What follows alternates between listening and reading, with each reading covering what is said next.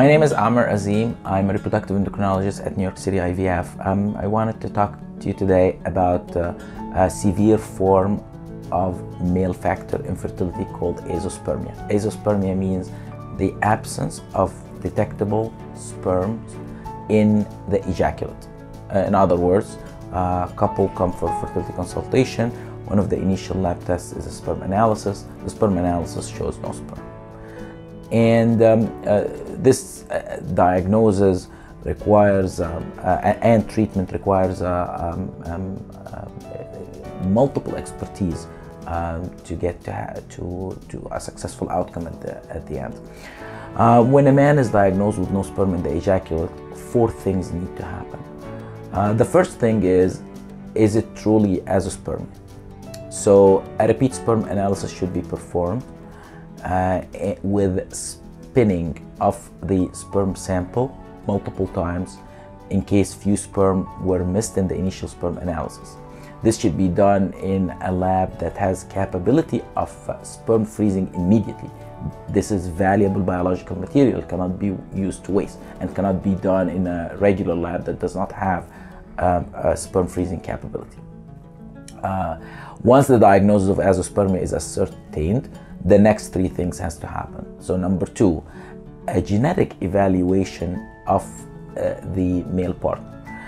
In a subset of men with azoospermia, about 10%, there is a genetic underlying reason. The genetic underlying reason could be because he has an abnormalities in the sex chromosomes. An example of that could be Klinefelter syndrome, which has an extra X chromosome, or a defect or a piece of the genes that direct the testis to make sperm on the Y chromosome is absent. And the third genetic or inherited reason, well-known reason for absence of sperm would be congenital bilateral absence of the vase, which is a variant of cystic fibrosis and can lead to sperm production, but the sperm cannot egress or come out of the testis to the outside because the duct called the vas deferens that conducts the sperm from the testis to the outside is genetically not existing. It's very important that genetic factors are investigated because they can be potentially passed to offspring. For example, a defect in the Y chromosome in a father can be transferred to his male offspring, male children.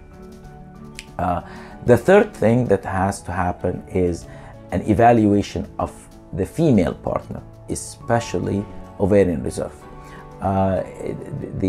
which is defined as the number and the quality of eggs remaining in the ovary at a given age.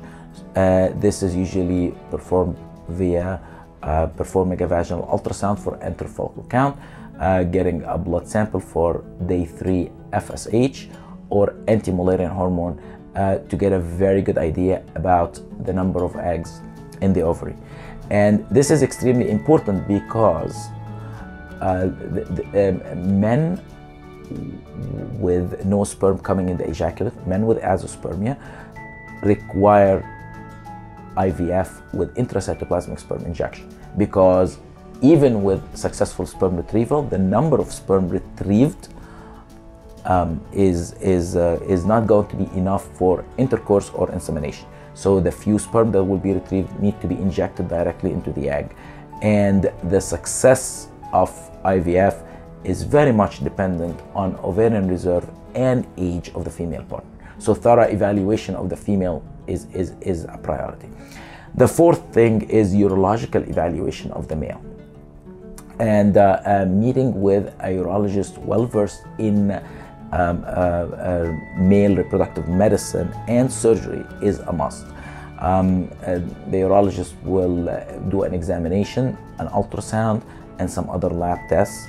And the aim is to differentiate between azoospermia because of no production of sperm in the testis, or because of obstruction, means the sperm is being produced, but it cannot come out because of a block.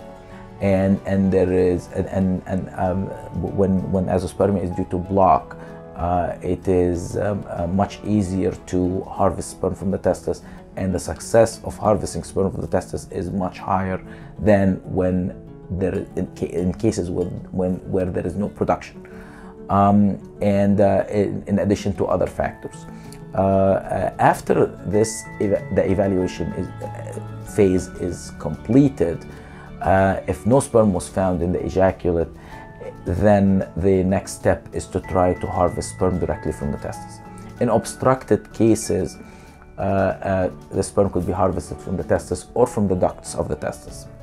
And in cases with no sperm production, sperm has to be harvested directly from the testis. The procedure is called TESE, T-E-S-E, testicular sperm extraction. And the technique of this procedure is extremely important and increases the chance of finding sperm in the testis. It's not enough. It doesn't suffice to take a biopsy from one spot in the testis and say there is or there is none, because you could hit an area that does not have sperm production, while sperm production exists in other areas. So diligent search of sperm in the testis is required. There are two general techniques. One of them utilizes microsurgery. The testis is split open, and then multiple minute biopsies are taken from multiple spots in the testis under the microscope, and then directly checked for the presence of sperm, and the search continues till sperm is found in one or both testes.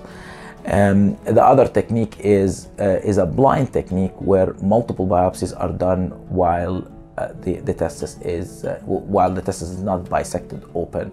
The point is there has to be a diligent search by a very experienced surgeon with the sperm retrieval methods from the testis.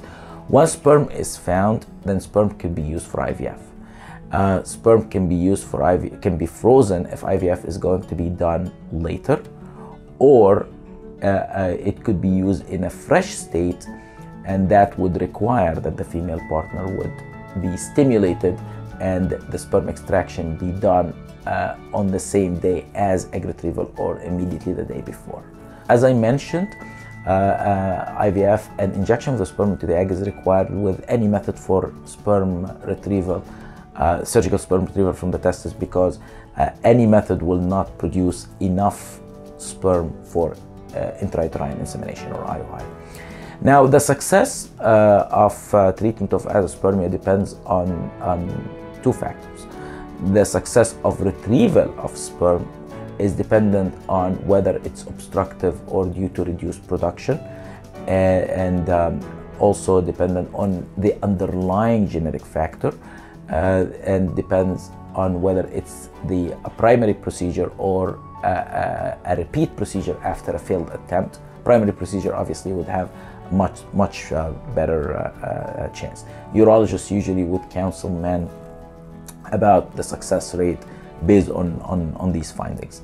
And the second point is, once sperm is found, the success is almost solely dependent on ovarian reserve, the number of eggs and the quality of eggs remaining in the ovary, more specifically the age of the female part.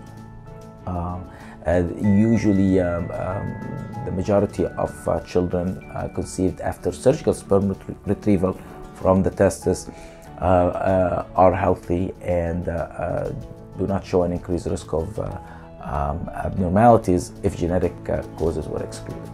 Thank you.